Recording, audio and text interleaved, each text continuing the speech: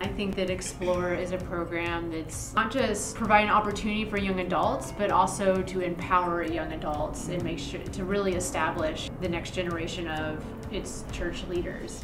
There are so many impactful young adults in this group, which just meeting people in the first few days, just very driven. We are all driven and passionate. We want to change something in the world. We want to make a positive change. We want to be producers of light. I think there's some voices that are not being heard, but we're young and we're going to get there, and like you said, 15, 20 years, it'll be really exciting to see the different people that will be here. It provides a lot of opportunities for people that might not otherwise get it. NBA XPLOR is an organization that has recognized the passion of a lot of millennials and young people for justice, and we want to do something about it. I think it's an awesome opportunity for young adults that are wanting to make a difference, and that are passionate, and not only passionate about social justice, but compassionate about the lives of others, and that have the love of Christ in them.